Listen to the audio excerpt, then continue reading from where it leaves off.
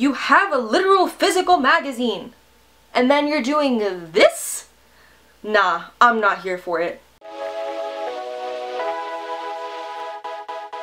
Welcome back to the Universal Eye, keeping an eye on the latest and greatest Universal news for you.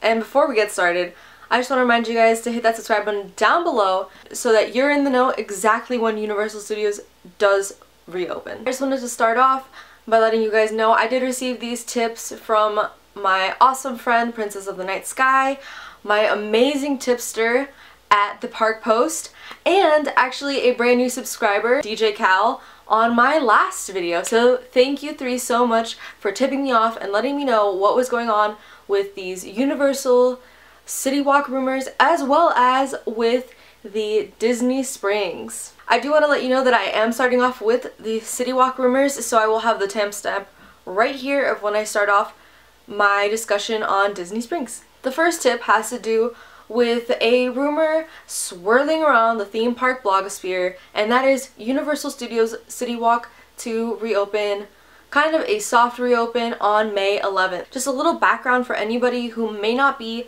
fully aware of the Universal Orlando layout.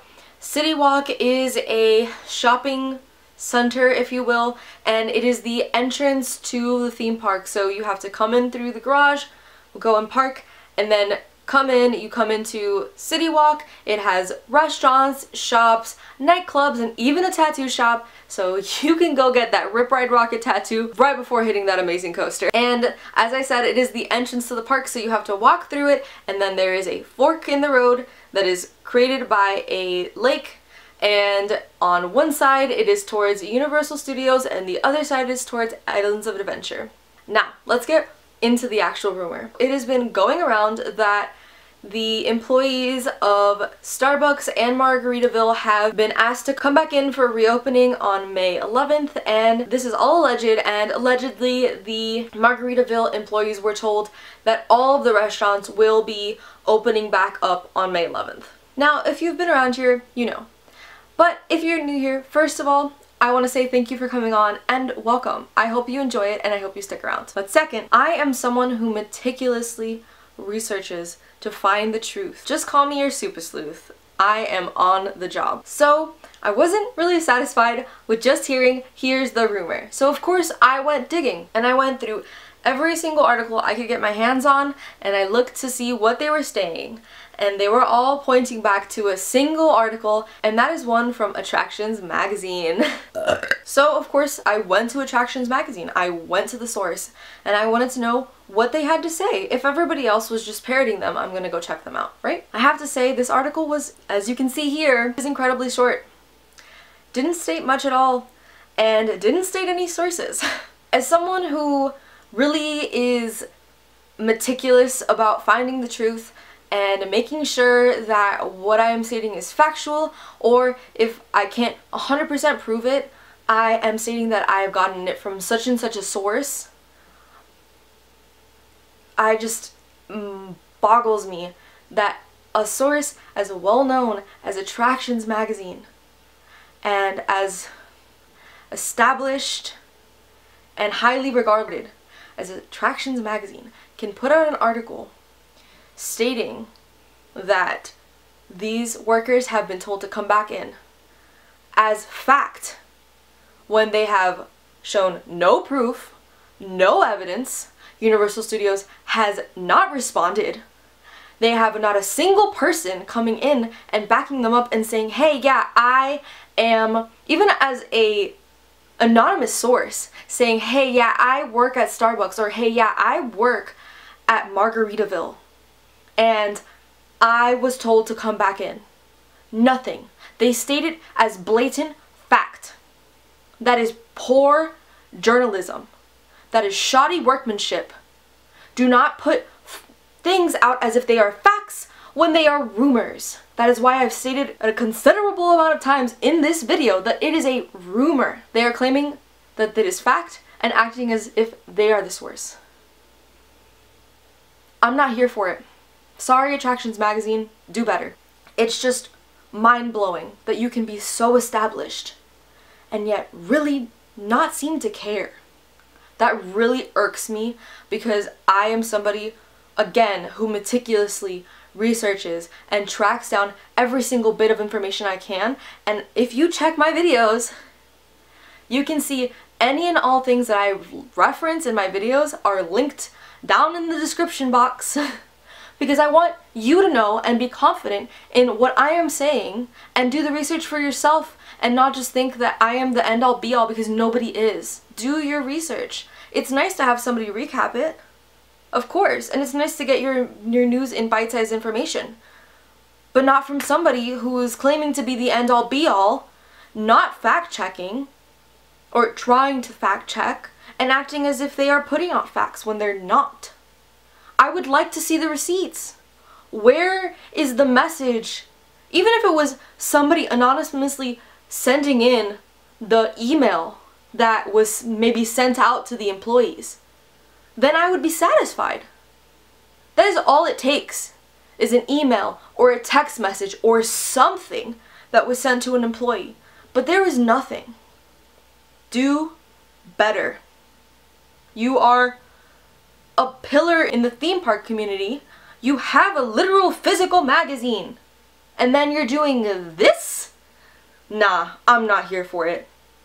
So, with all that being said, I decided to continue to dig because I did have one more tip from my friend at the Park Post that there was on the Hard Rock website a possibility to make reservations for May 11th.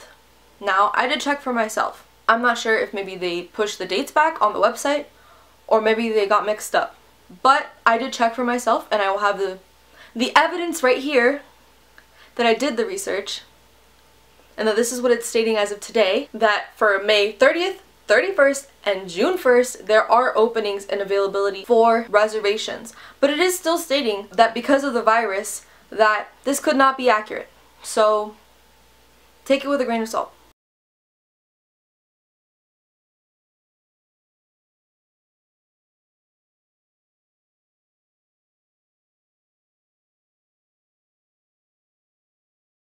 To me, it just further proves the point that they're probably not going to open until after the date that they set, which was May 31st. This all being said, I also do understand and see where or why or the logic of Universal doing a soft opening. It is very much in their nature. Anything that they ever put out, any new lands especially, any rides, anything like that, they always do soft openings because they have learned and grown from the past. And that past is Universal Studios' original opening almost 30 years ago was kind of a disaster. So I'm glad that they learned from that, and it wouldn't surprise me if they did do a soft opening. But because I haven't been able to find any kind of shred of real proof or evidence, I'm not convinced.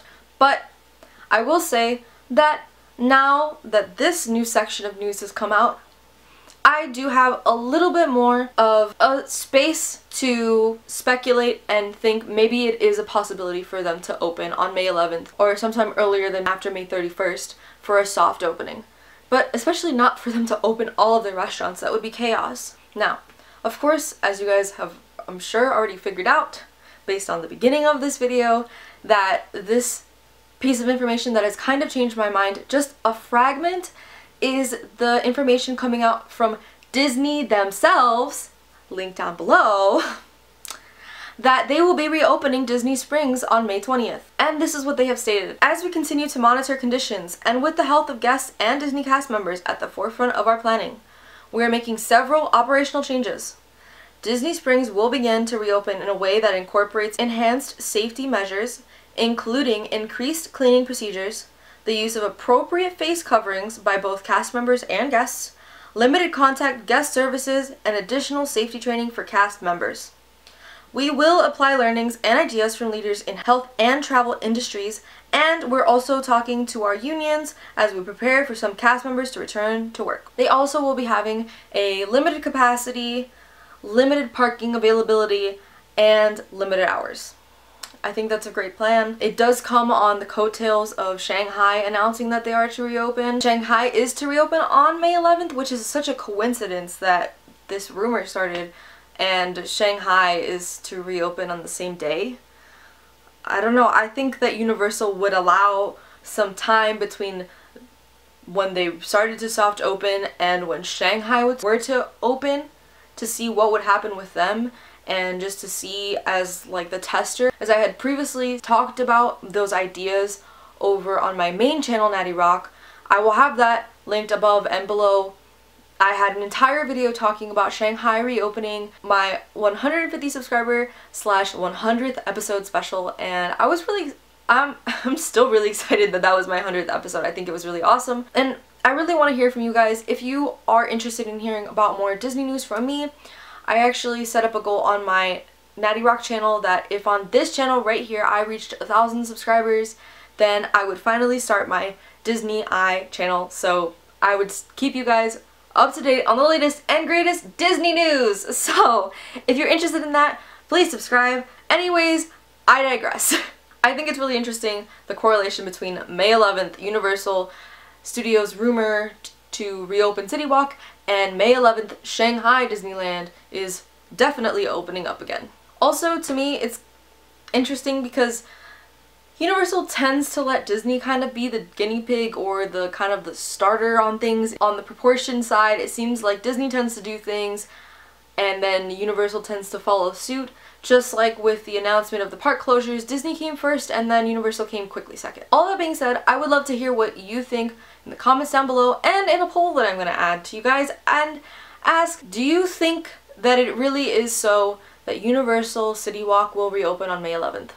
Yes or no? I also would love to hear your thoughts on whether or not this is too early to open. If you think that it is factual that it will reopen on May 11th, if you don't think it's factual that it will reopen on May 11th, I want to hear all of your thoughts down below. And hey, maybe you don't agree with my thoughts on Attraction Mag or my thoughts on any of the stuff on my opinions section.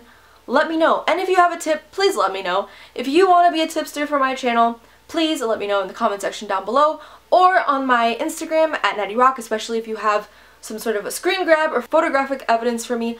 I can accept those over on my Instagram, so please hit me up over there. And last but not least, our winner of best comment for last video, and that is Tom. I'm traveling from the UK in October, but I'm guessing it's not going to be worth going, especially if social distancing is a thing. It would just be a half-baked experience. So I thought this was a really interesting comment and something that I can further elaborate with you guys on. So I think that there are definitely advantages and disadvantages to potentially going in October, where there probably still will be some kind of social distancing in effect. So the very, very, very obvious disadvantage is the higher risk of catching the virus or any kind of disease really in general. That's the risk that you take when you go into a densely populated area such as Orlando and the theme parks themselves. But if there is a limit capped and spacing is done and people are actually following procedures, it could be kind of a good experience because you wouldn't have to worry about being sardined in like in a lot of times in the parks, or worry about the worst lines ever. Things like that, like the crowds section. If you really don't like crowds, maybe this is a good time for you. But that being said, I'm not advising you at all to go. That is really up to you. All I can say, and all I have been saying, is please do your research, listen to the authorities, both the government and the health authorities, and make your own decision and your own conclusion for what is right for you and your family. I personally won't be going anytime soon. For my health reasons, I am at a higher risk. I've said that before. So I won't be really going anywhere anytime soon. That's just what's right for me and my family for now. Again, it's really up to you to make your own decisions, and I'm not going to tell you what to do one way or another. Listen to the advice, come up with your own opinions and decisions for what's best for you. And if you want a chance for your comment to be featured in the next video, please make sure to comment down below. And I always interact with everybody, so definitely do so. I love interacting with you guys and having a discussion down in the comments. It's really fun for me.